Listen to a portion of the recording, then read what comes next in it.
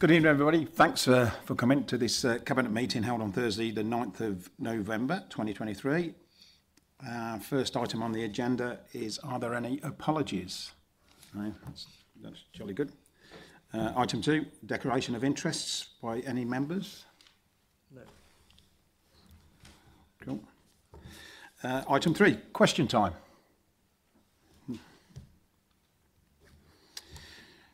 Item 4 is any matters referred to the Cabinet in accordance with the overview and scrutiny procedure rules, and this report is in the Chair of Health and Wellbeing Scrutiny. Over to you, Councillor Chris.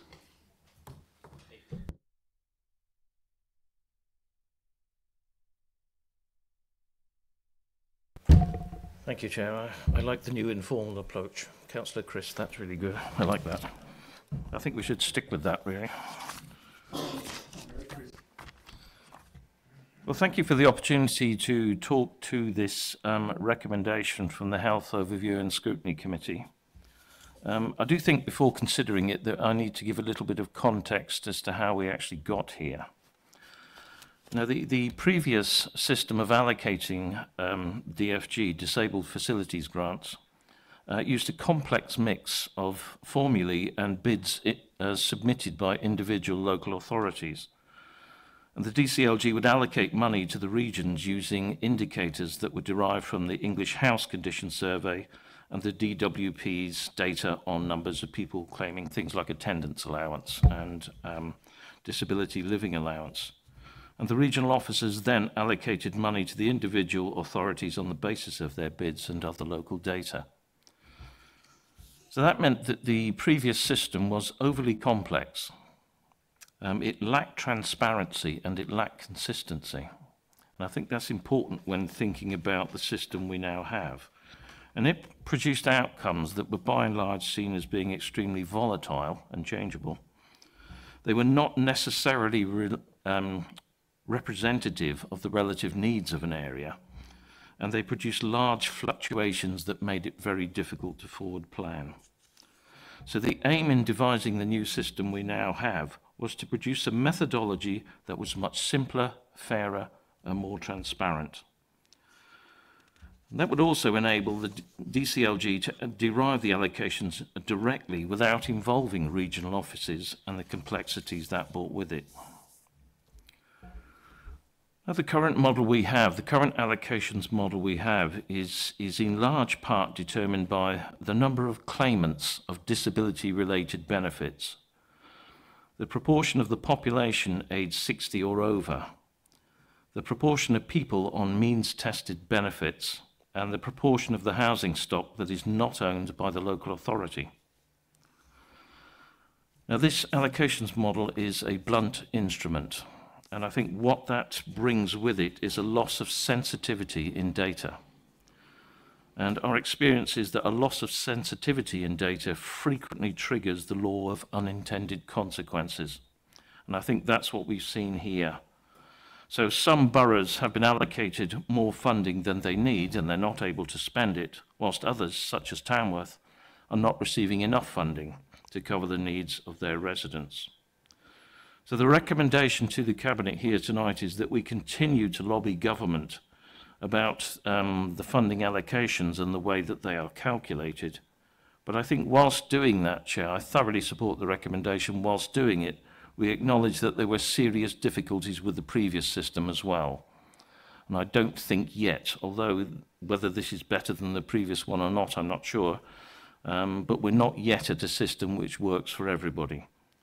So the recommendation is to continue to lobby government on how funding is to be allocated on the needs of the district rather than on some general formula, including 4 broad indicators.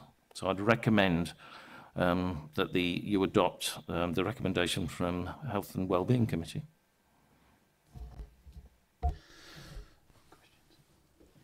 Thank you, Councillor Bain. I agree. It's always good to review what we had in the past. Is it still relevant? Is it still accurate? Can we do better in the future? And it's always the devil is in the detail when we make changes. So thank you for your hard work and what you've done today and bringing it to this committee. I'd now like to open it to questions. Councillor Thomas. Councillor Thomas. Yeah, fully support it. We've seen during every budget process, we're seeing it this year, we're going to see it in more detail next few months, so this has a massive impact on our budget. We don't get our share, so fully support it tonight. Thank you. Councillor Summers? Yeah, if you look at the figures, it's astonishing that we still don't get what we should have, and other authorities are literally rolling in the money when it comes to this. So I wholeheartedly support it as well. It's not like they even claw the money back to give it to those who still have outstanding amounts that they need. So yeah, I can't support this enough. Anyone else? Yeah, I mean, I concur with that. You know, we need to get our fair share, and however we knock on the doors to get our fair share for the town is got to be good for all of us. So hopefully, you know, London Town will be listening.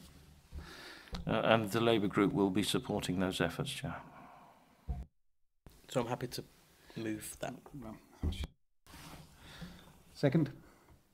All those in favour? To the contrary? Okay, thank you. Right. The next items on our agenda are actually to be excluded from the press and public. So I will read out the statement that we have to do legally. In accordance with the provisions of the local authorities executive arrangement, meetings and access to information, England Regulations 2012 and Section 100A, brackets 4 of the Local Government Act of 1972, the press and public be excluded from the meeting during the consideration of the following business, on the grounds that it involves the likely disclosure of exempt information as defined in paragraph 3 and part 1 of the Schedule 12A of the Act, and that the public interest in withholding the information outweighs the public interest of disclosing the information to the public. At this time, the agenda is published and no representations have been received to this part of the meeting to be open to the public. Happy to move it. Second, Chair. All those in favour?